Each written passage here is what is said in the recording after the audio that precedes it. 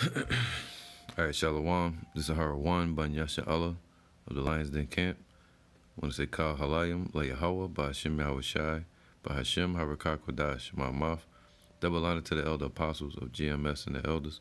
Shalom to you, Akim, and Agwatim, and children that believe in sincerity and truth around the four corners of the earth. This is another update dealing with the spirit, prophecy, current events. World War III, the sound of battle is in the land, right?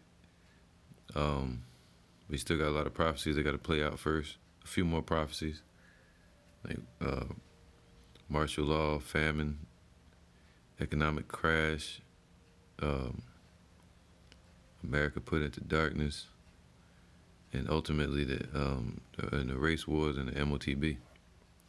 And then the judgment for that MOTB would be the judgment of fire from the Lord Yahweh by Hashem Yahweh Shai, as prophesied in the scriptures. So we're in that time, all right? We're in that time to where the Lord's prophecies are manifesting, all right? And so I want to read this that caught my attention on the Metro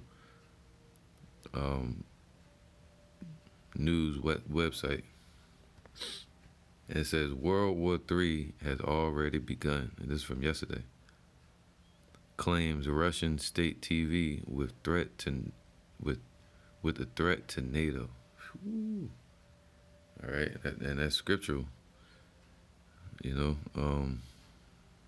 was reading the scripture earlier. I think it was Revelations 13, with the establishment of the beast and how the Lord was going to raise up Russia against the beast, NATO, right? And bring it down at the end of this man's system. So let's read it. It says here, let's take this real quick. All right, it says, one of Putin's top propagandists has said World War III has begun. And world war goes beyond a regional war. You see, this is going to be a world war to where all the nations get involved, and it's fought in different regions by world or should I say countries. All right, that's how it became a world war with World War I and World War II. All right, World War I in 1914 to 1918. All right, with Kaiser Wilhelm. And World War II from around 1938 all the way to 1945 with Hitler. All right, and the establishment of the nuclear age with America, the whore becoming the spearhead for NATO, and Russia becoming the adversary to America. All right, with the establishment of their nuclear arsenal as well, setting the stage for these end time events. So it says here, one of Putin's top propagandists has said World War III has begun, and Russia will now demilitarize NATO. So they're gonna start breaking down NATO, man. Basically, demilitarizing NATO in that region first, over there in Ukraine. All right, that's what's about to happen, man. He may announce it, and he may not. Putin. Russian state TV anchor Olga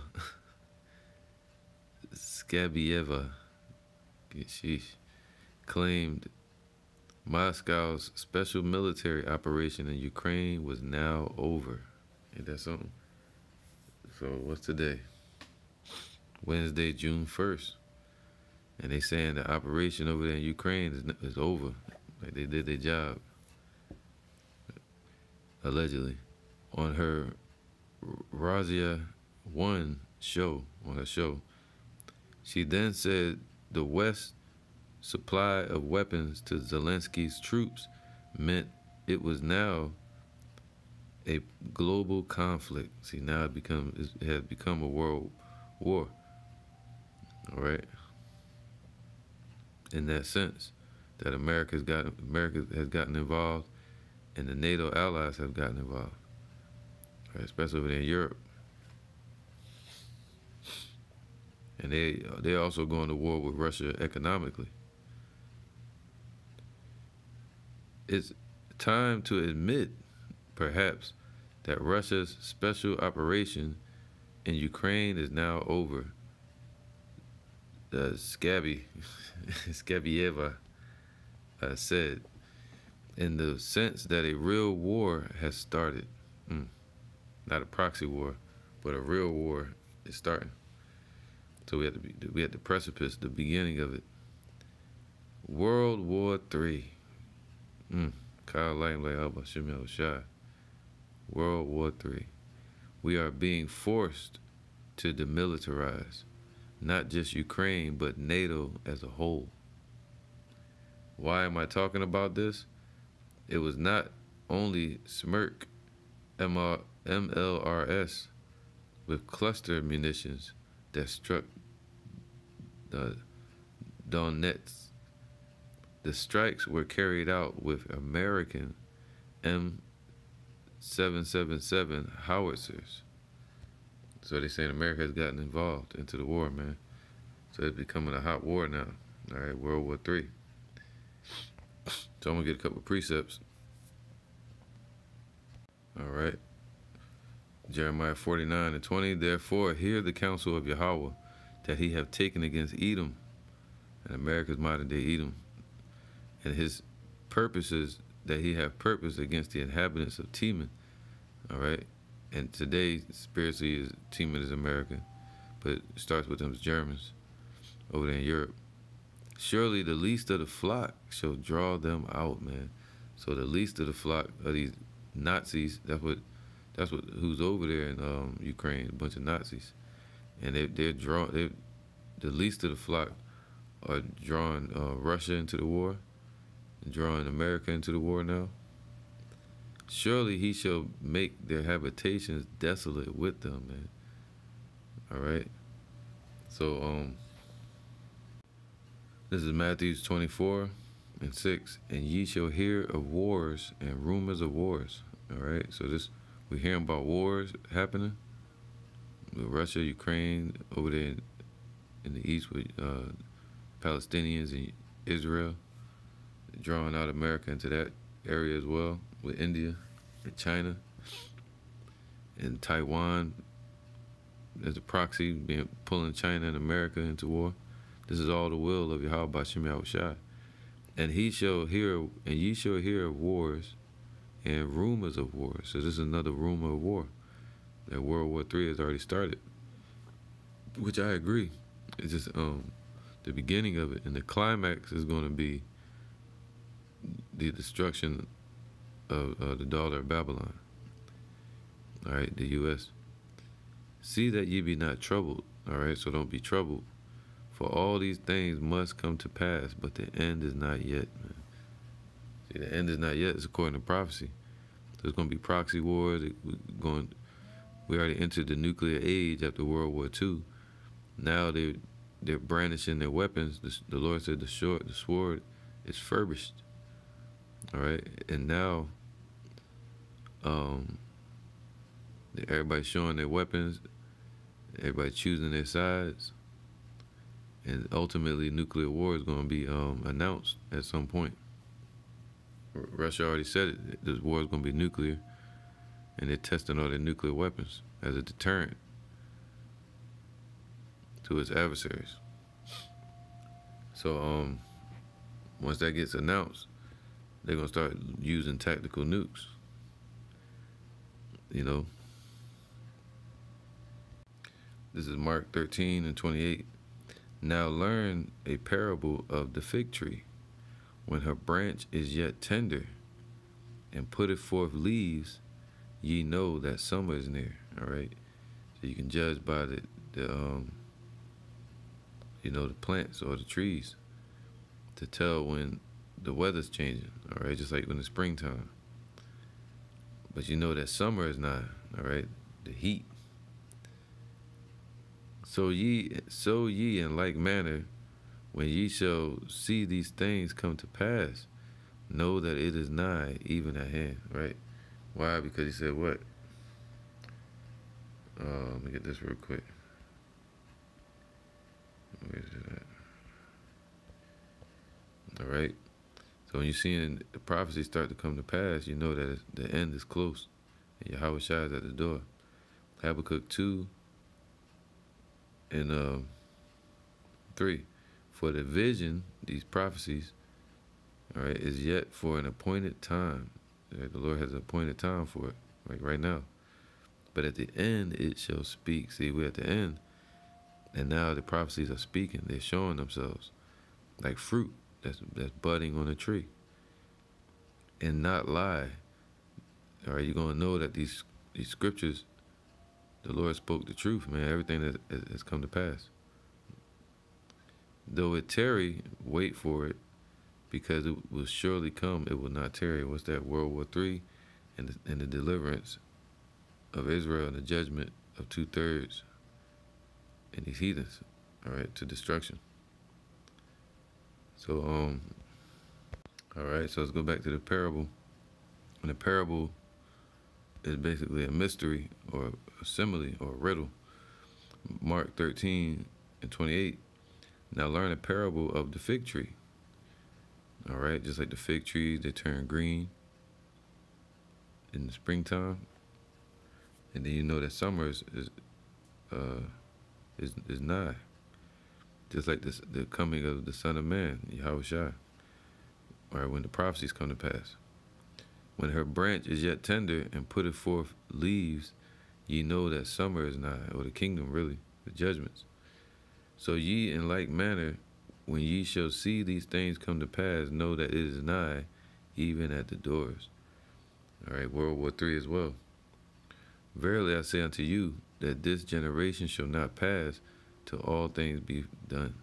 So if you were born in 50 AD or so, and you heard the teachings of Paul and Peter, or around 30 AD, and you heard the teachings of Yahweh Shai, and he was telling you about those prophecies of those times and future prophecies. All right. That generation didn't pass until all those things were fulfilled. Just like now, in this time, when you see the end time prophecy spoken of in the book of Revelations come to pass, you know that summer is nigh, that Yahweh Shai, the kingdom, is at hand. All right, and the judgments. So this generation shall not pass till all the prophecies be fulfilled. Okay. Heaven and earth shall pass away. See, Esau's rulership is going to pass away. But my words shall not pass away. Okay. And his word is ultimately the truth. All right. And Yahweh Shai as well. But of that day and that hour knoweth no man.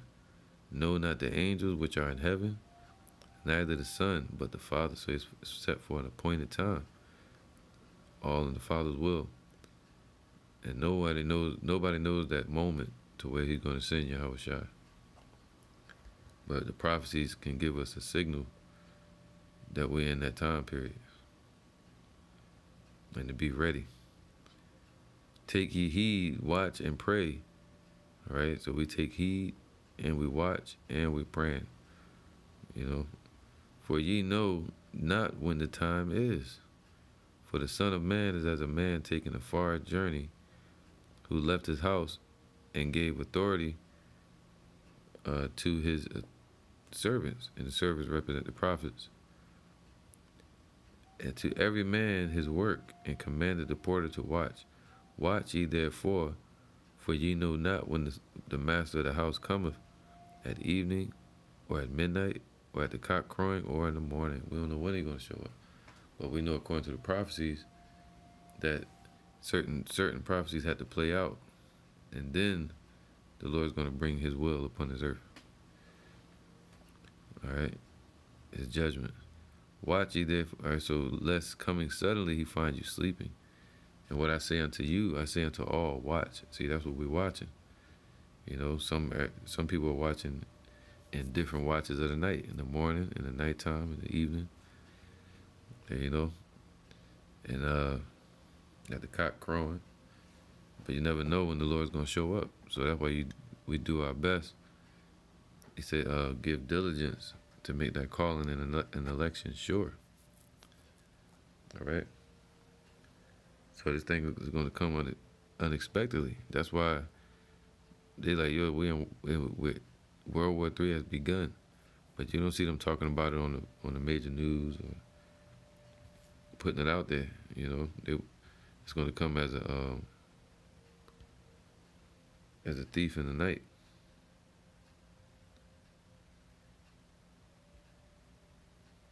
Even though we're telling people about it, they're still not going to be able to get it.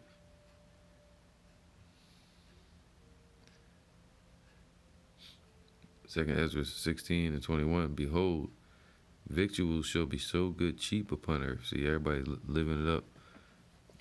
You know, you watch all these celebrities like Fat Joe and DJ Khaled, and P. Diddy. You can tell they're living in spiritual Egypt right now, man. The lap of luxury. Dude changed the name to Love. The victuals shall be so good cheap upon earth that they shall think themselves to be in good case. And even then shall evils grow upon the earth. Sword. See, part of that sword is this war. Right? And martial law. And death. And famine. And great confusion. So the famine that can happen with the droughts that's happening. And great confusion, man. Especially in the land of Babylon, the place of confusion. So many of them that dwell upon the earth shall perish of the famine, and the other that escape the hunger shall the sword destroy. So it's letting you know in order that the famine is coming first, the economic collapse, or the lack of food, the hyperinflation. And those that escape the hunger shall the sword destroy. And the sword represents the missiles. This is 1 Thessalonians 5:1. But of the times and the seasons, brethren, ye have no need that I write unto you. For yourselves know perfectly that the day of the Lord so cometh as a thief in the night. So we know perfectly through faith that the day of the Lord can happen at any moment. You know, it can happen next month.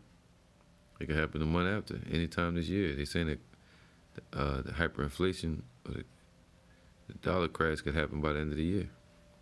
Possibly, you know, possibly. So that can bring what? In high food prices. And then you have the drought. They said they have 10 weeks left, allegedly, of wheat on the earth. All right. For yourselves know perfectly that the day of the Lord so cometh as a thief in the night, right? And the day of the Lord is darkness and not light. He's coming to bring fire, coming to send fire upon the earth. You know, the matter of fact, let's get that. Malachi 4:1. For behold, the day cometh, say that day, the day of the Lord, that shall burn as an oven, and all the proud, yea, and all that do wickedly shall be stubble. So even 2/3 of our people. And the day that cometh shall burn them up, saith Yahweh of hosts, that it shall leave them neither root nor branch, man. But unto you that fear my name, the name of the Lord Yahweh, by Hashem Yahushai, shall the Son of Righteousness arise with healing in his wings and his chariots.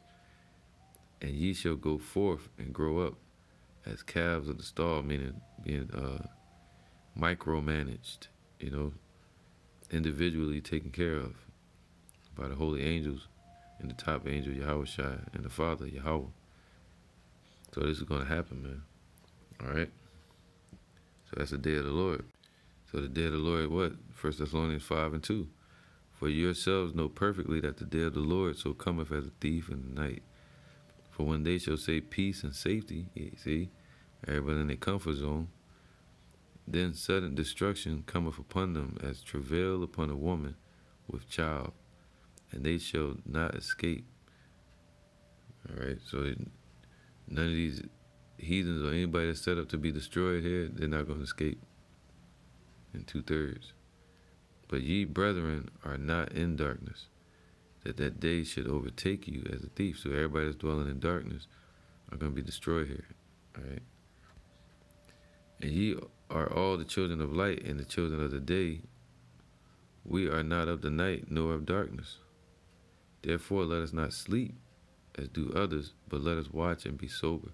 So to be asleep means to miss the opportunity that's being presented to you, like somebody that's dead or unresponsive or incoherent. All right, and watch and be sober means to be patient and to be to have your head on the swivel. All right, not being drunken with the philosophies and the politics of this world. Okay. For they that sleep, sleep in the night, and they that be drunken are drunken in the night.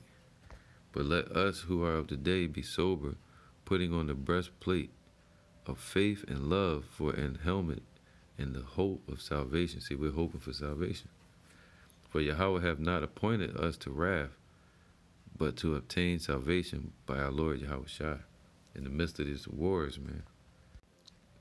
The 2 Peter 3:10. But the day of the Lord will come as a thief in the night. It's going to come unexpectedly, man. See, that's why they're saying this war has already started. So by the time anybody realizes it, they're going to be at the end of the climax of the war. That's when they're going to start seeing it. Like, oh, man, you know. It shall be, they're going to have, what, terrible fear going to take hold of the people. And the women that have turned their back on the men of the Lord, is that those women going to see it, you know, and the men going to see it as well. 2 Peter 3:10. But the day of the Lord will come as a thief in the night, in the which the heavens shall pass away. And he's coming to take back. It's going to be like a stick up. And the Lord's showing up to take back his jewels, his elect, like a pirate. You know, what you call the captain of the sea, the heavens, the Shemayim. It says what? The heavens shall pass away with a great noise, as we just read in Malachi. All right, with a great noise, that's going to be them explosions. And the elements shall melt with fervent heat, and the earth also and the works that are therein shall be burned up, right? So the judgment day is going to come unexpectedly. So the people are going to be caught off guard. They're going to think themselves in good case, and then suddenly, all of a sudden, the breach is going to break. The walls are going to fall in this place, and all hell going to break loose, which is doing now, and leading up to the ultimate full destruction upon this whole land by Yahweh B'Shem Yahweh Shai. Seeing then that all these things shall be dissolved, what manner of persons are ye to be in all holy conversations and godliness? So in all your actions, even in your household, you know, and in the camps, in your daily life, and in this truth. What type of person should we be in all our actions, you know, in our spiritual walk?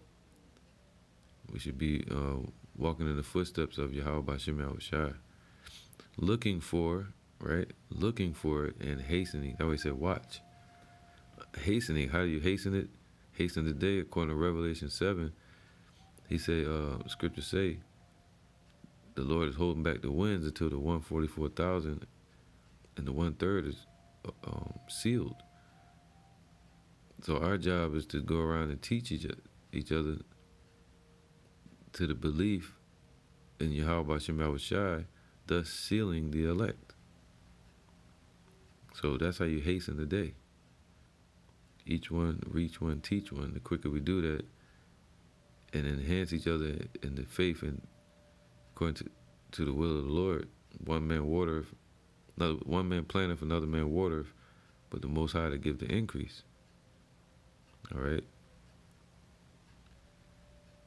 So we were looking for and hastening unto the coming of the day of the Lord, day of Yahweh, by Hashem Yahushai, wherein the heavens being on fire shall be dissolved, and the elements shall melt with fervent heat. So that everything that they built up in this place is all going to melt, turn into lava.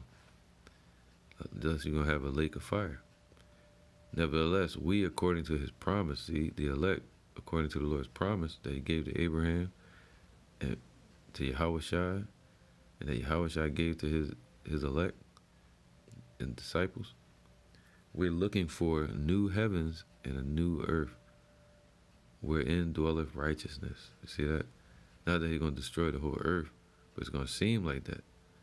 But no, this is a targeted judgment, a sacrifice in Basra that the Lord has, man, upon this place. And specific people and type of people that the Lord is going to judge, called the wicked. All right? So we're looking for a new heaven and new earth, and the best cleansing agent is fire. Wherefore, beloved, seeing that you look for such things, be diligent that you may be found of him in peace, without spot and blameless. All right? So that's how we get clean, by doing this work. And the reward is that the Lord is going to make us perfect. 2nd Ezra 9:1. He answered me then and said, measure thou the time diligently in itself. That goes with this generation shall not pass until the prophecies be fulfilled, basically. All right? So we're seeing it. They talking about World War III, not World War I, not World War II. You know, not the establishment of America, the independent war. No, this is World War III. And that's the last war when the Lord said he's going to return.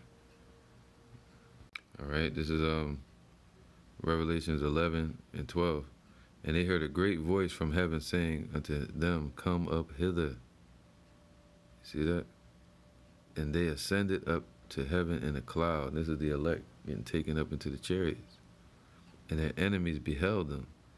And the same hour, that same time period, that same hour, it's going to be quick, was there a great earthquake. That's when the missiles hitting the earth. And the 10th part of the city fell, meaning all of this place is going to fall. America's broken up into 10 FEMA zones, all right? And in the earthquake were slain of men 7,000. That means an innumerable number of people are going to be destroyed. But it's going to be a complete number that the Lord has chosen. And the remnant were affrighted and gave glory to the God of heaven. The second woe is past, and behold, the third woe will come quickly, right? So that's it, man, right there. That's going to be the third war, Third World War.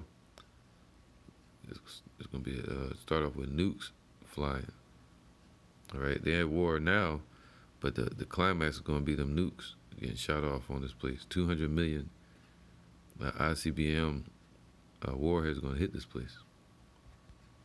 So we're measuring the time diligently in itself with the scriptures. All right. 2nd Ezra 9:1. He answered me then and said, measure thou the time diligently in itself, and when thou seest part of the signs past which I told thee before. See, that way he said, learn the parable of a fig tree. Then shalt thou understand that it is the very same time wherein the highest will begin to visit the world which he made. So the Lord is visiting the earth with judgment. All right. Therefore, when there shall be seen earthquakes and uproars of the peoples, there's earthquakes all over the earth in diverse places, and uproars of the people and rumors of wars, then shalt thou well understand that the Most High spake of those things from the days that were before thee, even from the beginning, right? Because we're in a full world collapse that's happening of a whole fiat currency system, not just here in Babylon, but it's going to be around the whole world, because they're moving from the fiat paper money to the digital system. All right? So there's going to be a judgment upon the whole world.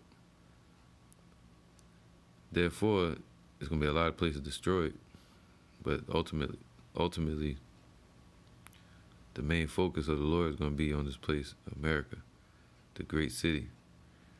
Therefore, when there shall be seen earthquakes and uproars of the people, then shalt thou well understand that the Most High spake of those things from the days that were before thee, even from the beginning, man. Even from the beginning of time. Sheesh. That's prophecy. For like as all that is made in the world hath a beginning and an end. See? We had the entering in of our judgment. Now we have the outro of our judgment, which is going to be judgment to death upon the 2/3 and a judgment to life upon the elect, to start off the new beginning, which will have no end, all right, which will be the kingdom. And the end is manifest. See, the end is manifest. See, the Lord intervenes and he speaks it, then it comes to pass. Even so, the times also of the highest have plain beginnings and wonder and powerful works, as us coming to slavery and such, and endings and effects and signs, man. Okay, spiritual power, like special effects, like when we came out of Egypt or out of Sodom and Gomorrah. All right, and see, the Lord will lead us into a place and then bring us out with power. And every one that shall be saved and shall be able to escape by his works and by faith, whereby ye have believed, man. See, we believe, and we've been warning people. They're like, no, it ain't happening. It's not gonna happen in these times. See, they're not watching. They're not trusting the spirit of truth. But the ones that believe, you shall be preserved from the said perils, and shall see the Lord's salvation in his land, and within his borders. For it says, for I have sanctified them for me from the beginning. So that means you were with the Lord from the beginning, man, chosen to be the first fruits into his kingdom. And through his power, he has intervened and made it this way in the end of time, in the end of the ages of the wicked upon the earth. And the Lord has separated the righteous unto himself that he promised from the beginning. This is Revelation 8. No, 8 and 11. Nope. I'll start from I'm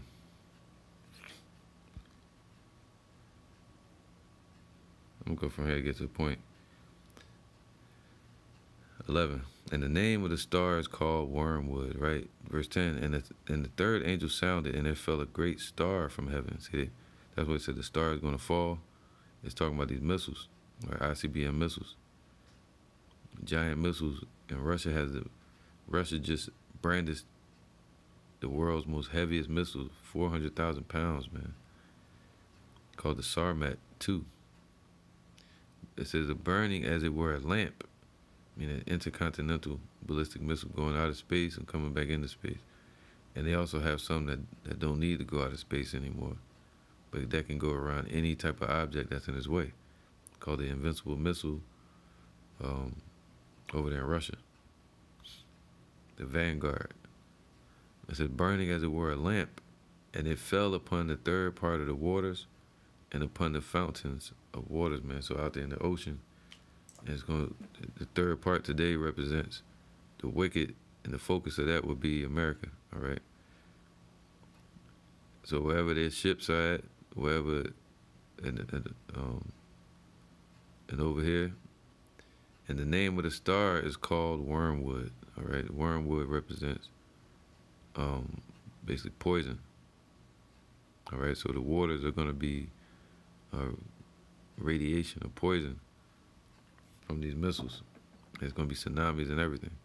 And the third part of the waters became wormwood, and many men died of the water. So people drinking the waters, and also the wars that's going to be happening out there with the aircraft carriers. They got plans for that, the EMPs. because they were bitter. All right, so all the waters, anybody will be able to drink the water in areas of the earth, certain areas in the midst of this war. Because it's going to be fuel, oil, nuclear radiation.